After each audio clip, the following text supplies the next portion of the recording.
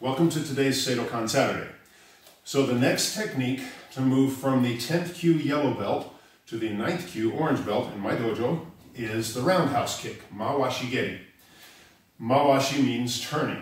Okay? The Mawashi is the belt that sumo wrestlers wear. Literally, they have to turn around to get that belt on. So Mawashi, I'm turning my hips. There are two principal versions that I teach, but again, since kicks in Okinawan karate are brought in from outside sources, historically either from French kickboxing, boxe française savate, which inculcated the Japanese karate and then kind of made its way back to Okinawa, or from the Fujian and Hunan provinces in China, the Shaolin temple, they have these kicks as well. Thai boxing has a version of the roundhouse kick, so it's not an unfamiliar kick to most people. It really just involves turning your body and swinging your leg in large arms. But the version that I teach first is called the short roundhouse, the way I teach it. It's the older one that was first incorporated into Japanese karate before the tournament scene and long-range fighting. I call it the short roundhouse because it can be used in close. We start by quarter pivot of the standing leg, hands are on guard. My chamber is with my foot toward my butt and my knee toward the opponent. I counter pull the shoulders as I kick, and this can also be pulling your opponent down and into the kick. So again, 1, 2, 3, and 4. From the other side, we lift the leg, 1, 2, 3, and 4. We then do that same kick, moving forward in our Zenkutsudachi at this point. Again, I'll go back to next week. I'm going to talk more about footwork and how to incorporate kicks into techniques, fighting, bag work, and so forth. But the formal learning of this kick starts here, Zenkutsudachi, chamber the leg, counter twist and pull, back to your forward stance. Chamber the leg, counter twist, return, and back. Now, we're making impact with the ball of the foot here. And here's why I call it the short roundhouse kick. I can be this close to my opponent, pretty much elbow distance, but if I can lift my knee, I can make that kick land kidneys, groin, spine on his torso while we're in close as I pull his head into the technique as well from this range. Okay, we can go higher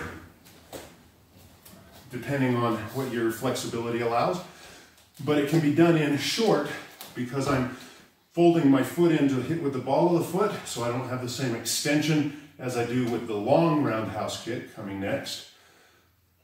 And I'm counter pulling and using my hips to adjust my distance. Second version of the roundhouse kick, also required for orange belt, is the long roundhouse, or the tournament sparring roundhouse, where we actually impact with the top of the foot with the toes extended. So we start from Yoi again, hands come to guard, same quarter pivot, same chamber, except now instead of keeping my foot flexed or dorsiflexed, I plantar flex, which means point my toes. As I kick here, I pivot on the bottom foot the same as we did with the side thrust kick, only now I'm going forward with it, okay?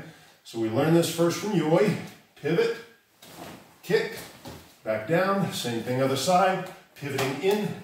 The bottom foot has to turn so my heel goes more toward my opponent as opposed to just staying short. And this is again why the short roundhouse kick is shorter, because I'm not turning all the way toward it.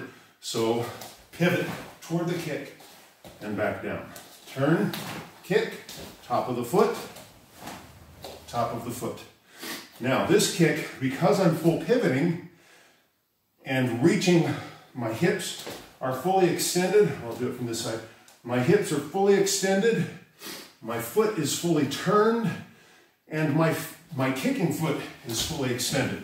This allows me to reach a much greater distance from my starting point, as opposed to the short roundhouse in here.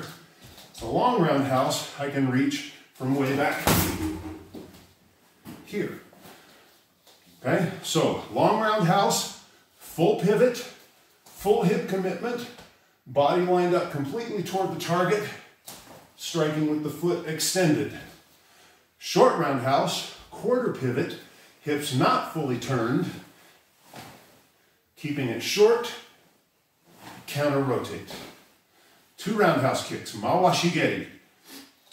Next week, as I said, we'll look at footwork, bag work to practice the side thrust, roundhouse, and short roundhouse. Thank you for joining another Seidokan Saturday, and as always, until next week, keep practicing.